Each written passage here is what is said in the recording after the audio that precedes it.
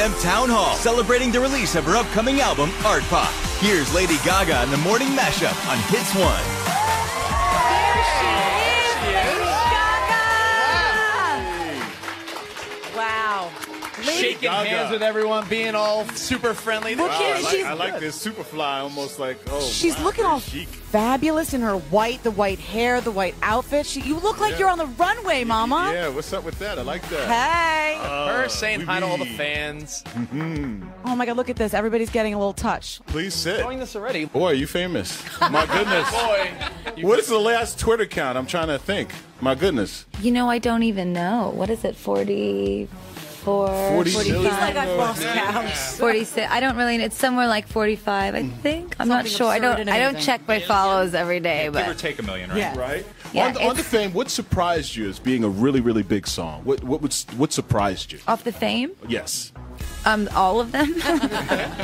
I'd been writing music since I was 12 years old, 11 years old, and I was writing. Finally, this was my second record deal. My second production deal. It was kind of a intense experience to be, working toward that breakthrough single. And I finally found kind of my way of making it onto the radio, which is I was able to bring in some of my passions for dance music with glam rock and the 70s and the 80s. And so I really got lucky. I mean, the truth is I wrote a song that connected, and then after that, I think because my wonderful fans, they fell in love with everything and not just the song. That's why I'm still here, and I'm really grateful for that. And so thanks. Well, speaking of your fans, questions are out there. Let's start with you. What's your name?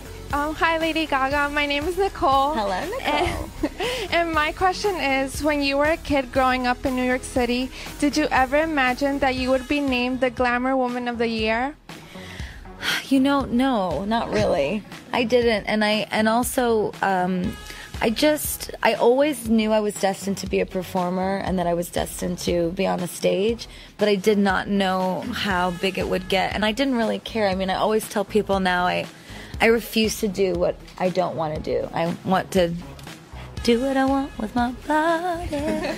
I want to do what I want, because when I don't get to do what I want, I'm miserable, because I'm an artist and I need to create what I want to create in order to feel my own heart beating, to feel my own soul, to feel like I can breathe. So I'm just really grateful to be here, and I never would have imagined that, no, I wouldn't be accepting Glamour Woman of the Year, especially earlier in my career when everyone thought my outfits and everything I was doing was so weird. And now they're, it's always, you look fantastic, and I'm thinking, man, we come a long way. You look so sexy, and I'm like, guys, they think I'm sexy now. It's so weird. But back when I first started, I mean, even just coming in an outfit like a cowboy hat was like such a shocking thing for everyone. And I'm just happy that I stuck to my guns, and I think that's why Glamour gave me that award. I think it's mostly for my philanthropy, and also for my different perception of what it means to be glamorous. I don't think it's about being conventionally beautiful or necessarily looking really rich every time you leave the house, or luxurious. It's about knowing who you are and fighting for it. When I wear clothes and when I perform, I'm fully prepared to accept any repercussions of that, because I believe in it in my heart. So in another way, it's quite easy, I guess, sometimes, because I know that it's the right thing to do.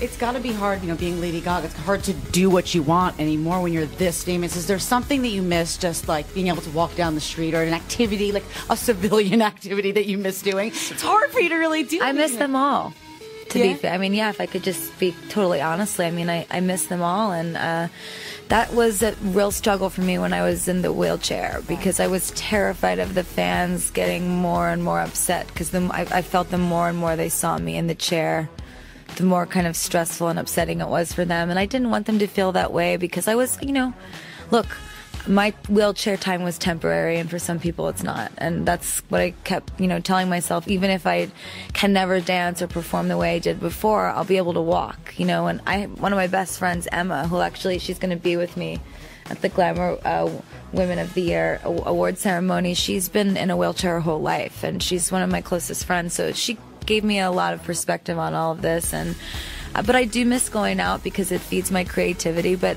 I actually go out, and you don't always notice. I was going to say, I'm sure your wardrobe makes for some easy costumes. Well, I mean, I know how to fly under the radar, but it's, my fans can smell me.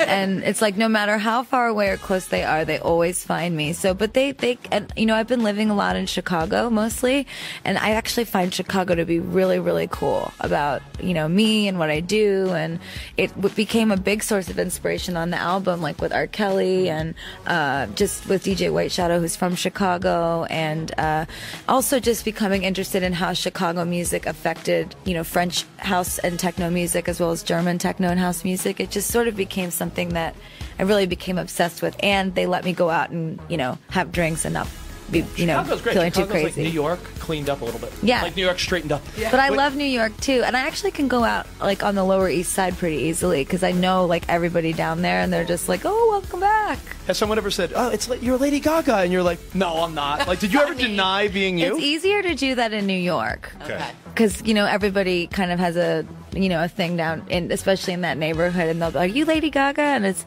no. What do you mean? And then they'll be like, "Okay, oh sorry," and then they'll walk away, and I'll go rah rah. And they're like, "Oh no." Well, everybody's excited to be here. So many fans excited to be experiencing this with you. Tons of questions, tons of stuff we want to talk to, but can we just Sorry, that was a little boring, but here we are now, and you can ask me whatever you like. Not boring just wanted at all. to, just coast right through that. But we're just going to start out with a song. We're gonna take it back real quick. Is that okay with you? Yes, of course. All right, we're going to rock out a little Just Dance, the SiriusXM Town Hall with Lady Gaga. It's Hits 1.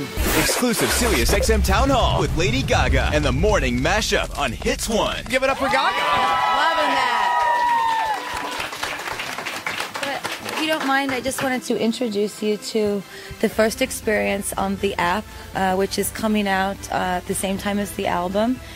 This is Petka LLC. This is a corporation that I started with the House of Gaga, with my creative collective, and I found some really young, amazing, talented young people that built it, and I'm the architect behind the ideas, I guess. The mastermind. Well, I don't really like that word because they're actually all masters at what they do, and I didn't code this myself, So I like to give them their credit. They did a beautiful, clean job, but this is Petka, and this is not exactly how it looks on the app. The visuals are, but you will actually be able to answer the questions that she's asking you. But we only have the test flight with us, and you only see it one time. Hello, my name is Gaga. I am the interface of this application. Before you can exist in the universe of ARPA, I must first generate your aura. Please type in your name. Now it's time to find your location. Is that okay? I am now able to scan for your aura. Now, please touch the screen. There you are. This is an aura. This is your aura. It's very young. An aura is a unique representation of your existence in the art pop universe. It will grow and change over time as you travel through the app, discovering new things, creating new projects, and meeting new auras, both alike and the same.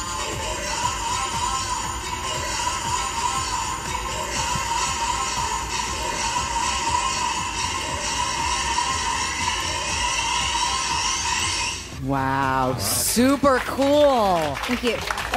That's high tech.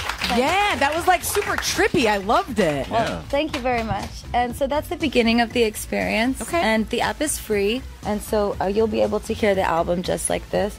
So we created what is like an old-fashioned vinyl player. I love that. Super cool. But it's a little more high-tech because you actually can go back and forward when you're listening to the song, and it will skip while you're playing, and you can scratch and stuff. I don't have the music up for you to hear right now because it's not out. So I, can't redeem it off of iTunes just yet. But that's what you'll be able to do. At the same time that you're doing that, you can just drag the screen over.